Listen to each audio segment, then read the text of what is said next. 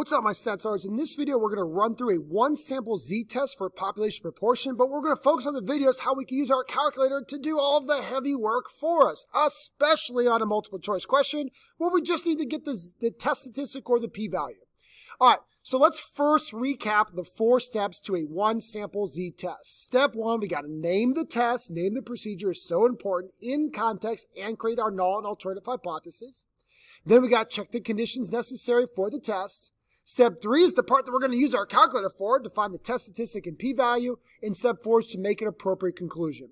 So here's the example we're going to take a look at. A recent study found in a medical journal says that 35% of adults have experienced depression sometime in their lives.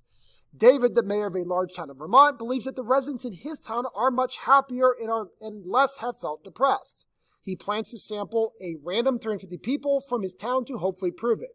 He does select a sample of 350 random people, and 91 of them said yes, they have felt depressed. That is a sample proportion of 26%. Does this give significant evidence that his town is less depressed? Now, the one thing we typically need to know here is what our significance level is going to be. We typically use 1 or 5%. Typically, on the AP test, they'll give you that value, whether they use an alpha level of 1% or 5%. But if it's not given, like technically it's not here, you actually can get to choose. Now, step 1, naming the test. So important. This is a one-sample z-test, here comes the context, for the proportion of adults that have been depressed in David's town. The null hypothesis is that the population proportion for his town is equal to 0.35. It's not any more nor less than what was true in that medical journal. And the alternative is what he's wondering or what he's claiming, and that is that the true proportion for his town, for the population of his town, is less than 35%. All right, step 2 is checking all those fun conditions. Not the purpose of this video, but hopefully everybody knows how to check those conditions, not overly too difficult. And then now it comes time for the fun part. This is actually getting our test statistic, our z-score, based on that sampling distribution of sample proportions, and getting our p-value. Now, for a lot of kids, this is going to be kind of sticky and kind of not fun, but this is where your calculator is going to come in handy because it can do everything for us. All we're going to do is hit stat, slide over to test, and we have to find a one-sample z-test. So we're going to keep scrolling here until we see a one-proportion z-test. Right there, number 5, one-proportion z-test. Now, when you click on that, it's going to ask you for a couple things. First, it's going to want the null hypothesis. They call that p sub 0. What do we believe that null hypothesis to be? That's so important because you can't calculate a test statistic until you have that null value, because that's the whole idea is you build a sampling distribution based on that null being true. So I'm going to put the 0.35 there because that's what the null hypothesis was.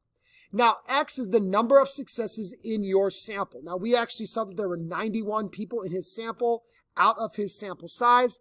And, you know, sometimes you forget these things, so don't forget to go back and read the problem to know what the sample size was. And that was where we saw that 350. Now, keep in mind, in this particular problem, they told us 91 out of 350, which we knew was that 26%. But if they just told you 26%, you would have to go ahead and take 26%, multiply by 350 to get X, how many successes there were in the sample. If you ever get a decimal, just round to the nearest whole number. Now, the next part's really important. What is the alternative? We want to show that our proportion, the true proportion, they could call it PROP, is less than the null. So we want to go down here and select less than. And again, this is where you got to read the problem because it could be not equal to if David just wanted to see that his town was different, or maybe his town was higher. But again, remember that p sub 0 is the null hypothesis. And that was 35%. We're hoping to show that we are less than that. Then we're going to go ahead, doesn't matter what color you change it to, but we're going to go ahead and hit calculate here. And voila, look how awesome that is. They get the z-score, negative 3.53, and we get our p-value. Just don't forget, we got to move that decimal 4 times to the left because of that e to the negative 4 scientific notation. So we get 0.0002077. Now, you may say, well, wait a minute, those values are a little bit different than what you got. That's because the calculator doesn't do any rounding. They're going to be way more accurate than what we would do by hand when we do a little bit of rounding. So again, that's it. And remember, to make the conclusion, the 4th step, all you need to know is that p-value. With a p-value of 0.0002077, we're going to reject the null at any significance level, whether we use 1% or 5%. So I'm going to reject the null. There is strong statistically significant evidence that for his town, the proportion of adults that have experienced stress in their lives is less than 35%. He does have evidence that his alternative is true. But how cool is that? How simple is that we can use our calculator to get that p-value? Really going to come in handy on a multiple choice question. So instead of you doing all that work by hand, calculator can do it all for you. Just got to know how to use it.